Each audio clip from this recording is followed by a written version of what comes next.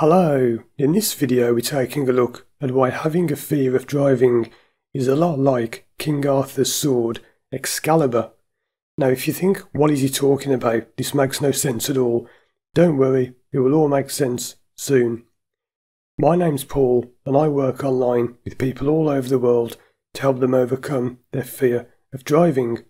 And the video you're watching playing in the background now shows me driving on holiday in the southwest of England in a place called Cornwall, and I'm driving to a place called Dozmary Pool, which is where King Arthur's legendary sword is said to still rest to this very day. This is where the Lady of the Lake lives, and I'm not that familiar with the legend, but I believe she caught the sword and pulled it under the water to look after it or something like that. Not far from here is also where Merlin, the famous magician, the wizard, was supposed to cast his spells, and in a moment coming up on the right is the world famous Jamaica Inn, which is said to be very haunted, lots of ghosts and spirits and all that kind of thing. And if you look at the floor on the left in a moment, you'll see the road that leads to this pool often confuses people because it looks like you can't go in and people think you can't enter here when you can. But what does any of this have to do with the fear of driving? Well, in case you haven't worked it out yet, none of these things are real. You see, King Arthur wasn't a real person, and Excalibur isn't a real sword, and there isn't really a lake with a woman living at the bottom of it looking after this magical sword. Now, whether or not you believe in ghosts and all that, that's up to you. But we're going to focus on Excalibur, and it's not real. It doesn't matter how many times they dredge this lake and they have divers go down and they've had people visiting here and trying to find this famous sword so they can sell it on eBay. You're not going to find it because it doesn't exist.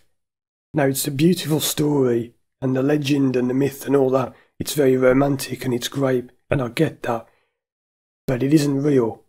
It doesn't matter how much you want it to be real, it just isn't. And it's the same with your driving anxiety. It may feel real, you may have real physical sensations, you may have had it for 10, 20, 30, 40 years or more. You may be convinced that you can't drive, convinced you've got a problem that can't be fixed because you've seen everyone, you've seen therapists, hypnotists and psychologists, and you're convinced it can't be overcome. That isn't true, because you can overcome it. It's only real in your head. It's psychosomatic. The only reason you're feeling the symptoms physically is because you're believing them to be true.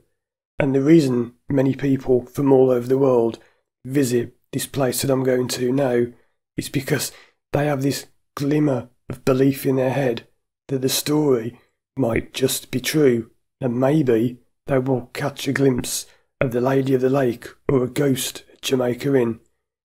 But are they going to? Or is it just all in their head? This is the whole point. It doesn't matter how real you believe your problem to be. It isn't, and you can overcome it because it doesn't really exist in the first place. Yes, you've got symptoms. Yes, you've got pain. You've got sweaty hands. Your heart races. Maybe your neck feels stiff. You get a headache.